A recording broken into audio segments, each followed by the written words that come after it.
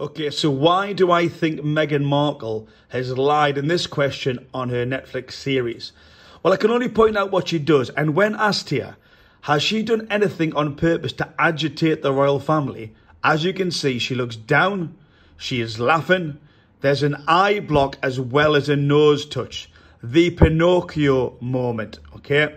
One of the most powerful indicators of deceit, exaggeration, or a downright lie.